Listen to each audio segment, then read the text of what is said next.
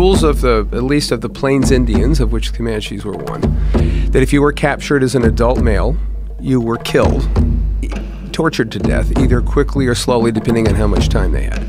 If you were a baby, you were killed. They couldn't deal with the baby. They were nomads, and they were on their horse, and they were probably escaping from whatever raid they had just done. They couldn't deal with babies. A teenage girl or a young woman would possibly be killed, but likely turned into a sort of a slave. The ones who had a chance of being adopted into the tribe were the 8, 9, 10, 11, 12-year-olds. Because Comanches had trouble keeping their numbers up, and so they instinctively they would take these captives.